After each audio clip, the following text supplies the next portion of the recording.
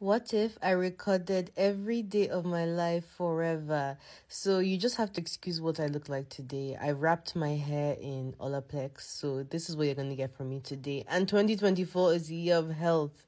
So I started today with loads of water, took a broc. I have no idea what this does.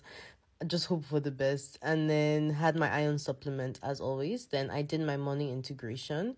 By the way, I'm not left-handed. It's just that TikTok reverses the camera.